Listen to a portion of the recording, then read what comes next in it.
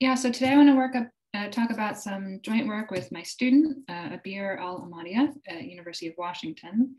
Some of what I'm going to talk about has been posted on the archive recently.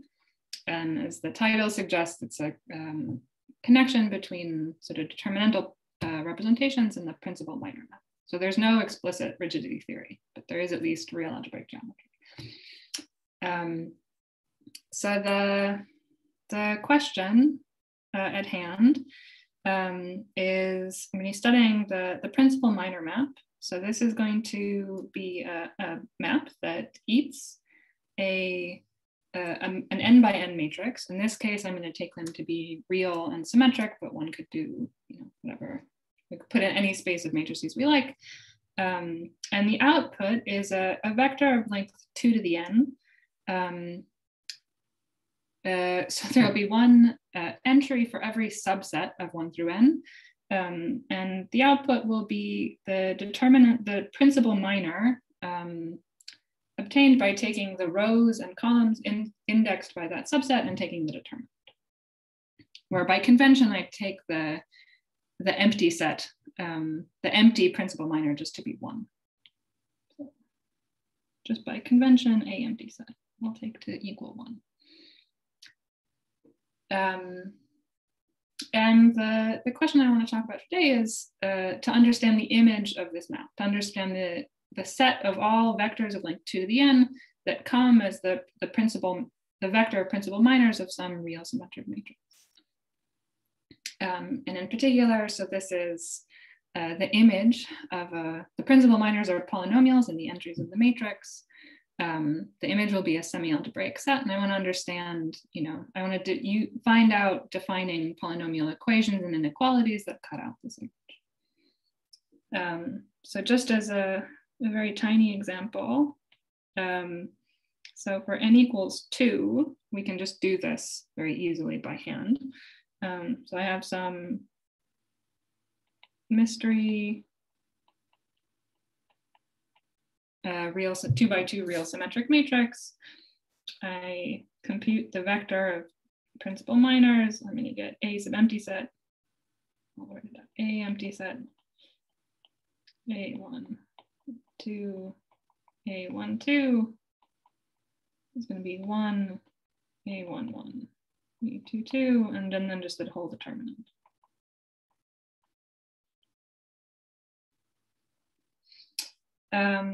And so here the image,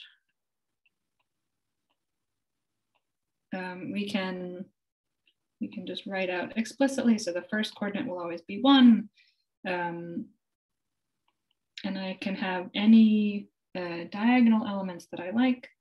And then I have some determinant. And the only restriction I have is that a1 times a2 minus the determinant, a1, 2 is greater than or equal to 0. Because that difference is exactly the square of the off-diagonal entry. And the square of a real number has to be non-negative. And you can check that if I have, if I line this up, I can explicitly reconstruct the matrix. I just take a1, 1 to be a1, a1, 2, a2, 2 to be a2, and the off diagonal entry I can pick to be plus or minus the square root of this non-negative number.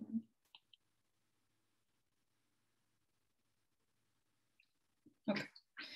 And then it's going to get more interesting for a higher n. But this is the sort of thing we want to do. Studying this image as a semi-algebraic set, this was introduced in a paper by Olga Holtz and Bernd Sturmfeld in 2006. And they noted several properties of this map. One is that the image is a closed semi-algebraic subset of R to the 2 to the n. Its dimension is just going to be the same as the dimension of the space of real symmetric matrices, which is n plus 1 choose 2. And it's also invariant under some group actions. One thing that's not too hard to see is that it's invariant under an action of the symmetric group Sn, which acts on the matrix by permuting the indices of the rows and columns, and acts on the subsets of 1 through n the same way, by permuting the indices.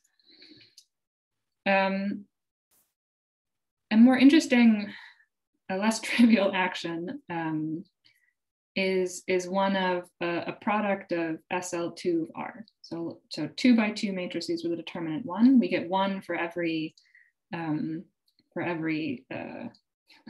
index 1 through n.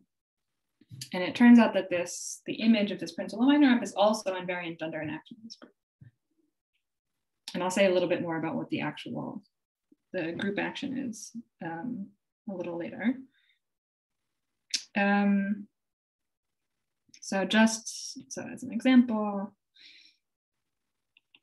so we saw this already for n equals 2. We can briefly think about what should happen for n equals 3. Here, the dimension of the image of the principal minor map should be 4 choose 2, which is 6.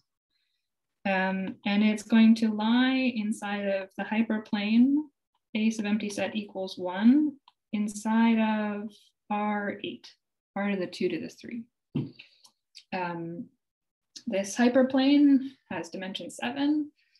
And we said the image of the principal minor map has dimension 6. So we'd expect it to lie inside of a hypersurface. We expect to find sort of one defining equation for this image. And in this paper from 2006, they find out what this equation is, this hypersurface. And it's the following polynomial of degree 4 in the 8 entries of this vector. And those of you who spend time with tensors will recognize this polynomial as Cayley's hyperdeterminant of a 2 by 2 by 2 tensor. I'm going to call this polynomial the hyperdeterminant of this vector of the principal minors. And so for n equals 3, this is the defining equation inside of this space.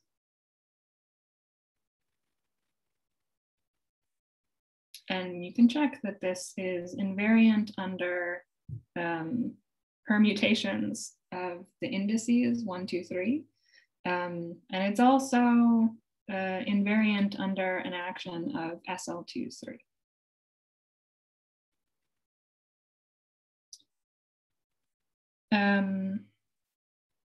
For n greater than or equal to 3, so the hyperdeterminant, and when n is greater than 3, you can also start acting on this by this large group, and all images of this polynomial are going to vanish on the image of the principal minor map.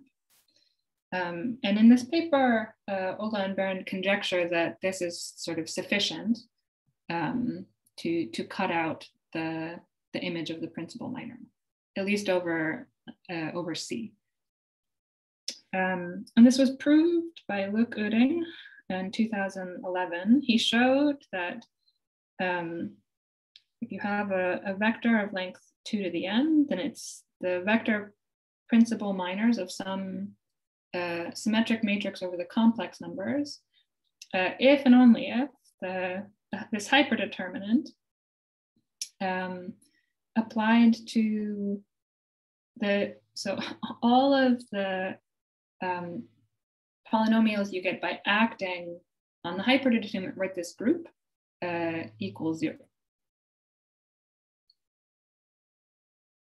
And so what I did with my student Abeer is we gave another proof of this and extended it also over to many different fields, but in particular to the real numbers. And in this case, we get some extra defining inequalities like the ones we had seen before.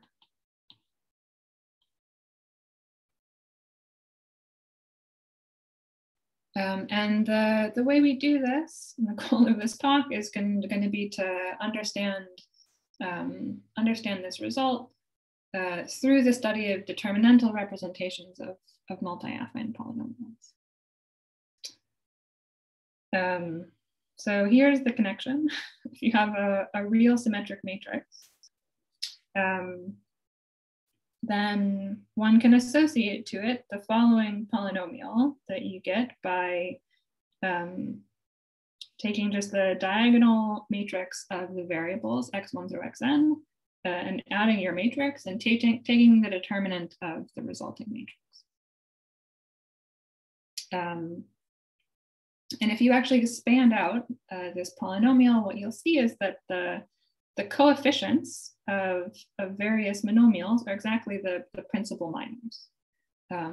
So this polynomial is going to be multi-affine, meaning that every variable shows up only with degree 1.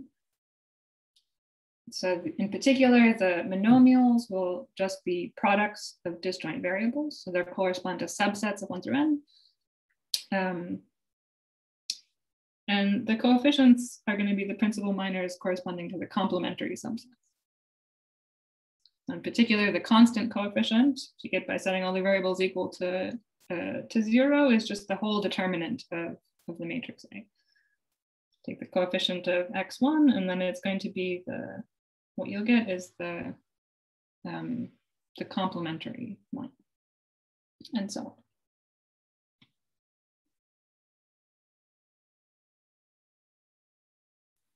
And again, just to be as explicit as possible, so if I take f is the determinant of x1 plus a11, x2 plus a22.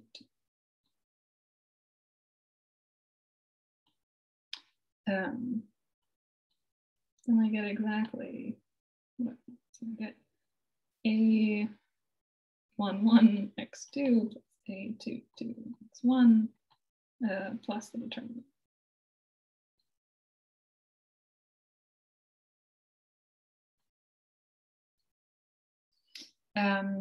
And so another way to ask this question of characterizing the image of the principal minor up is to characterize determinantal polynomials, multi-affine determinantal polynomials. And in fact, using this setup, one can actually state the action, this group action, fairly explicitly. So the corresponding group actions on the set of polynomials, the symmetric group acts on the set of polynomials just by permuting the indices of the variables. And if I have an element of SL2, then this naturally acts on a single coordinate by a fractional linear transformation. That is, so this is gonna, if I let this act on the first coordinate, then I'm gonna do then replace x1 by ax1 plus b over cx1 plus d, and then clear denominators. And since this only has degree 1 in x1, I only have to multiply by 1 cx1 plus d to the power 1. And so I'm going to let a copy of SL2 of R act on each coordinate in this way.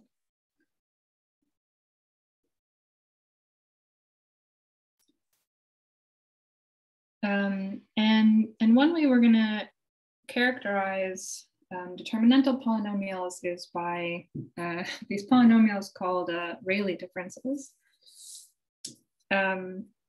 which are defined as follows. So for if I pick any two indices, I and j, I'm going to define the Rayleigh difference with respect to I and j to be the following. I'm going to take the derivative with respect to x of I times the derivative with respect to x of j minus f times the derivative with respect to both variables.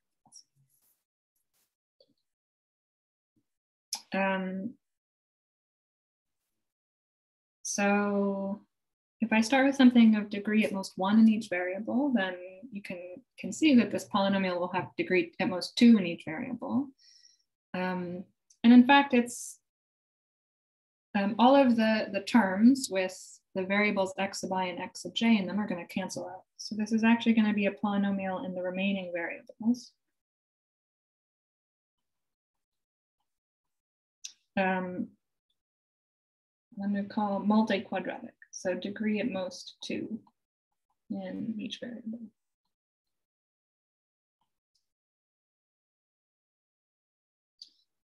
For example, so if we took f to be the degree 2 elementary symmetric polynomial in 3 variables,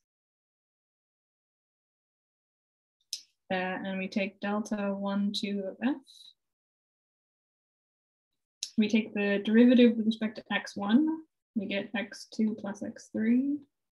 Take the derivative with respect to x2, that is x1 plus x3. Subtract off f, let's write f, times the derivative with respect to both is just 1. And if you expand this out, you see a lot of cancellation happens, and what you're left with is just the single term x3 squared.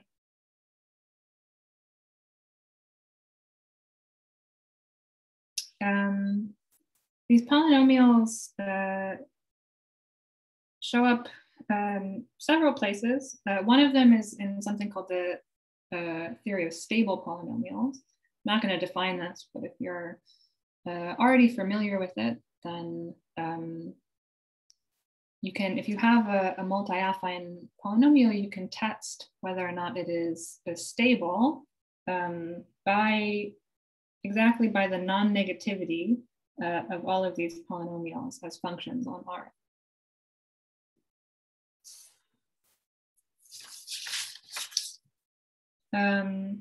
But we're interested in determinantal representations.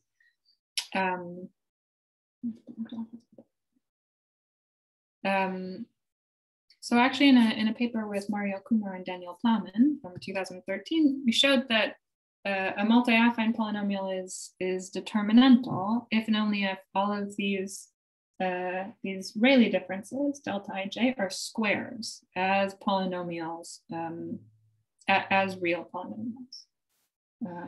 So for example, x3 is a square. You can check that you can write, maybe I'll leave it as an exercise to the audience, but you can check that you can write this polynomial as the determinant of a linear symmetric matrix.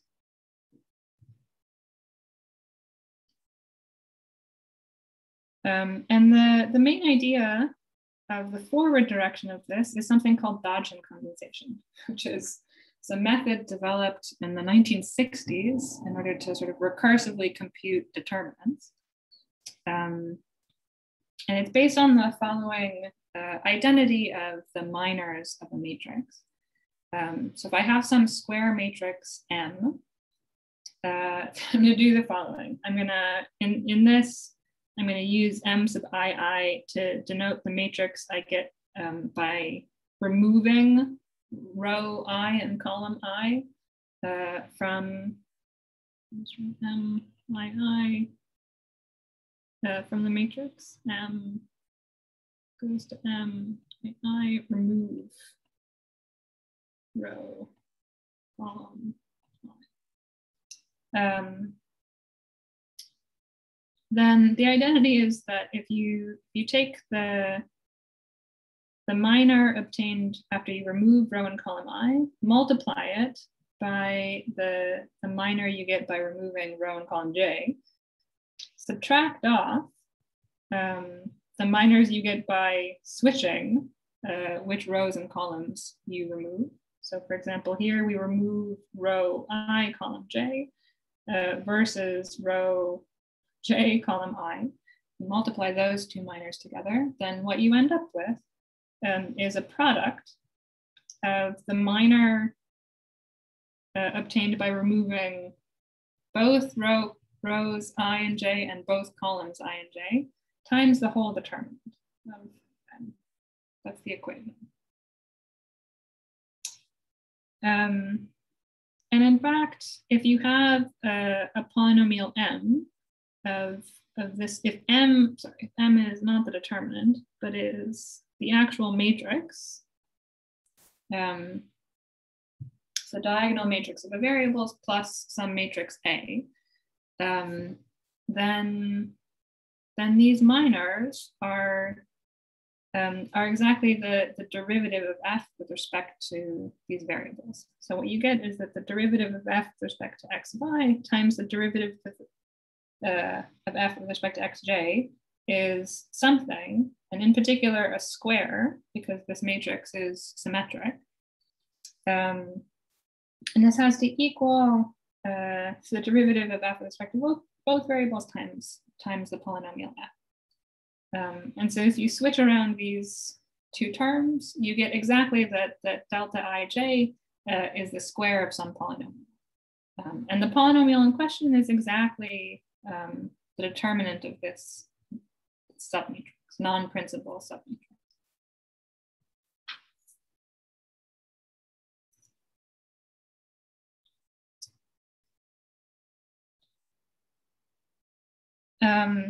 And so we can use this.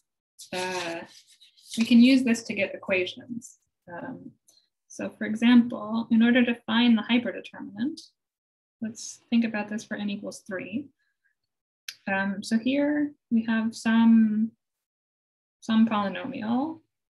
We have 8 terms for every subset of 1, 2, 3. We have AS, and then the monomial of complementary terms.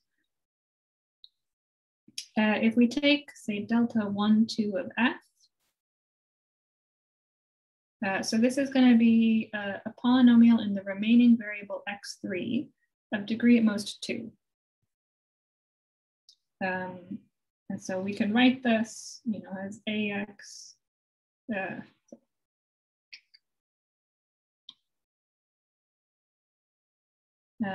ax3 squared plus bx3 plus c. And if we want to know the condition that this is a square, it's exactly the discriminant. So delta 1, 2 of f is a square.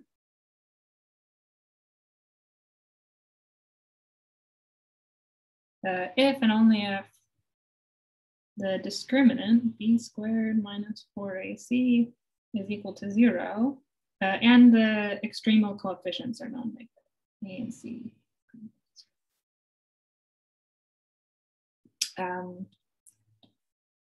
And if you actually do this out, if you write out these coefficients in terms of the original parameters, what you find is that this discriminant is exactly the hyperdeterminant. So we wrote down 4.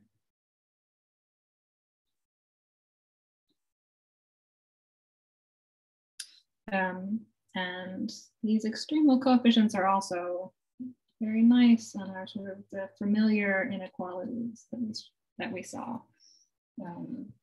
that are non-negative. And so by this characterization of determinantal polynomials, we can translate this into an explicit equation. And sort of more generally, if we ask, about the set of polynomials of degree at most 2 in each variable, that is a square. That is the square of some real polynomial of degree at most 1 in each variable. This set is also invariant under the group action of SL2 R to the n cross Sn. And so this is the same as sort of univariate restrictions of this polynomial being a square. For the univariate, restrictions we take are setting all the variables but one equal to 0. But we do this after we act on the polynomial by all of the group elements. And so putting all of this together actually gives us a characterization of the image of the principal minor map. So here we recover Luke's results, and you can say that so a vector of length 2 to the n is the image of some real symmetric matrix under this map, if and only if it satisfies all of the images of the hyperdeterminantal equations and all of the inequalities that we get from this little quadratic inequality that we started out with. And I've been talking about, so this is what happens over the real numbers. And in fact, one of the things we found was that the proofs were fairly general. And so this is still true if you replace the real numbers with any unique factorization domain except for F3. And then the condition actually stays the same. So this, you just replace this by any ring R, and then this gets replaced by any ring R. And then the only sort of subtlety is that non-negativity over more general rings gets replaced with is a square.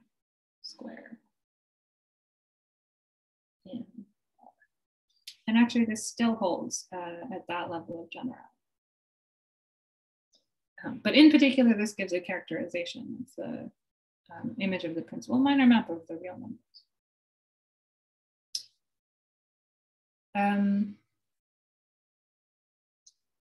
And so one of the things that we've been working to do since then is generalize this to other spaces of matrices beyond symmetric matrices. And again, since this is a real algebraic geometry conference, the one I want to talk about is another nice real vector space of matrices, which is Hermitian matrices. So if I let H sub n denote the set of n by n Hermitian matrices, so complex matrices A, so that A is equal to its conjugate transpose.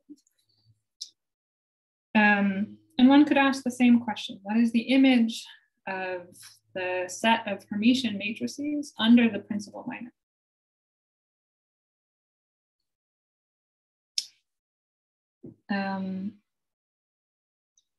And one could use the same identity as we did before.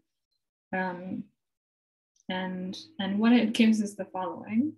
So if we have, we can write down a polynomial once again, just by taking the determinant of the diagonal matrix of the variables plus our matrix A.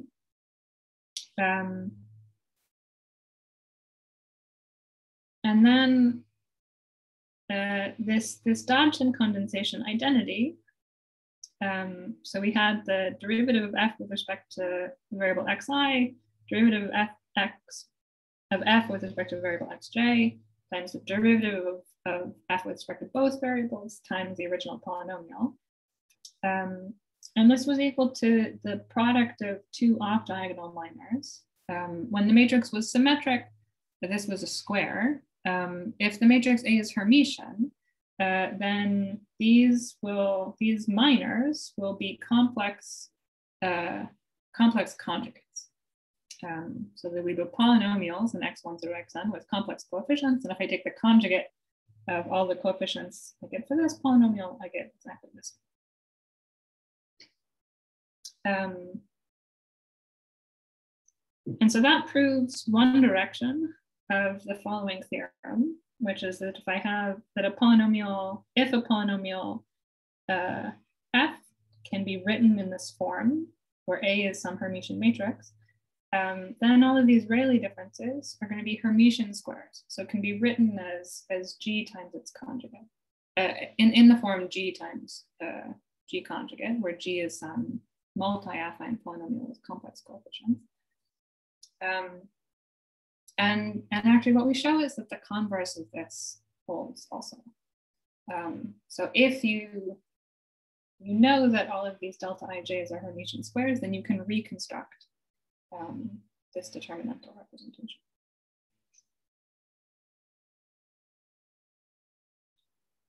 And maybe I'll just say a very brief word about the proof of this is that you can actually sort of reconstruct.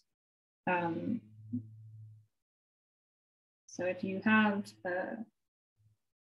the way the proof goes is actually reconstructing not the original matrix, original determinantal representation, but something called the adjugate of this. So the matrix of n minus 1 by n minus 1 minors, and from which come exactly from this factorization. And from that, if you take sort of the adjugate or the inverse of this again, one can get back the matrix.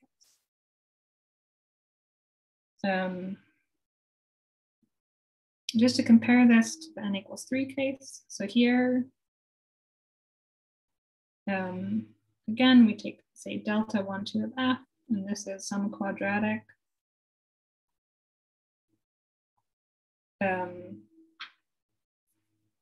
Quadratic and the remaining variable x3.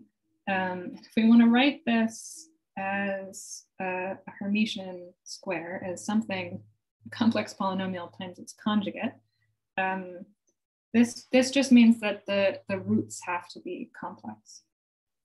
So this is going to happen if and only if the discriminant of this polynomial is less than or equal to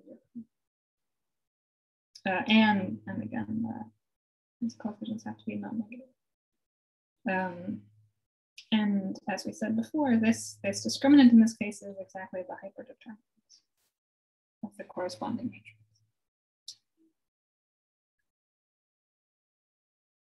So we see that the image for the symmetric matrices, the image of the symmetric matrix actually lies on the boundary of the image of the Hermitian matrices.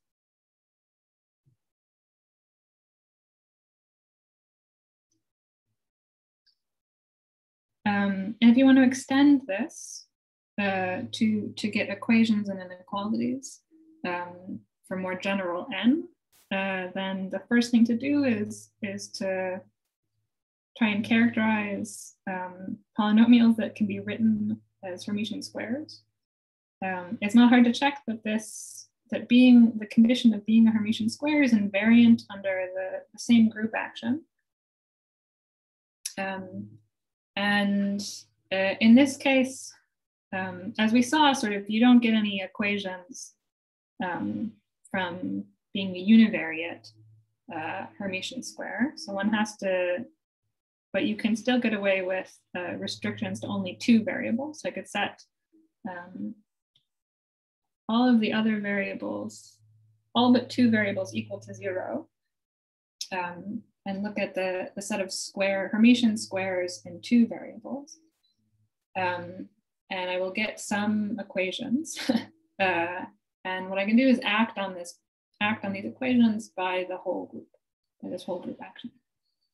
And what this leads to is that a polynomial is a Hermitian square if and only if the coefficients of the polynomial satisfy some inequalities. I'm not going to write explicitly, but of this type, and a collection of polynomials of degree 6.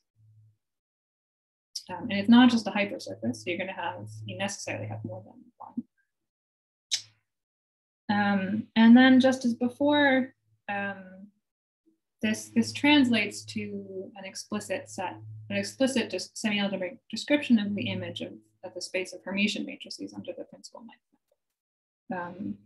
so the image of the space of Hermitian matrices under this map is cut out by the orbit of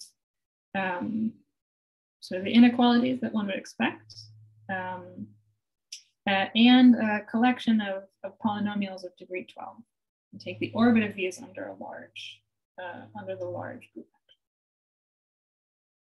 And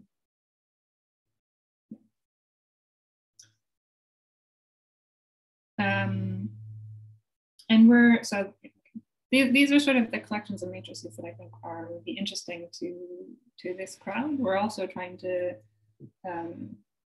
sort of use these techniques over other fields, and it seems to be going on. Yeah. So I'll just say that.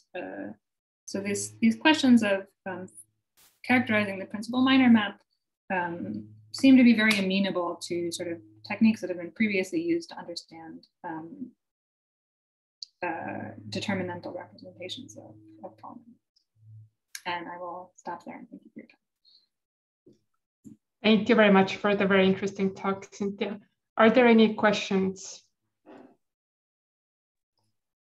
I had a quick question. So you said about Cayley's hyperdeterminant and how it appears in the study of tensors. I wonder if you could say a bit more about what all this says, like back on the tensors side.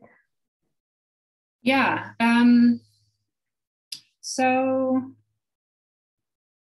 I mean, certainly just formally another way, if you have a vector of length 2 to the n, one could associate that with a 2 by 2 by 2 by 2, n times tensor. And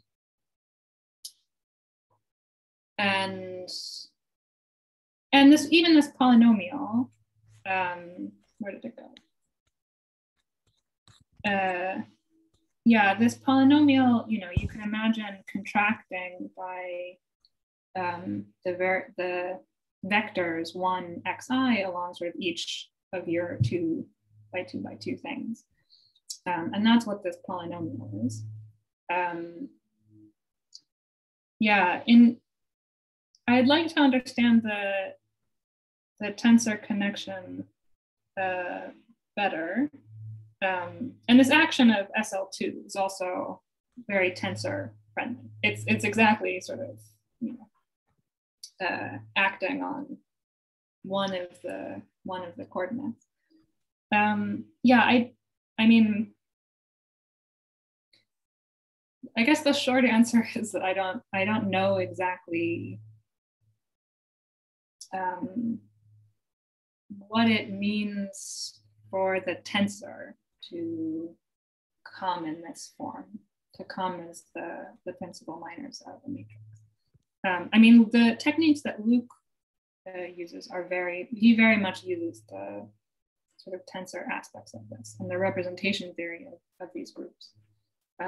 Yeah, I'd be very interested in knowing what if there's more sort of connections to tensors, but I don't have I can't tell you anything interesting. Okay, yeah, thanks a lot, and thanks for the interesting talk. Are there any other questions?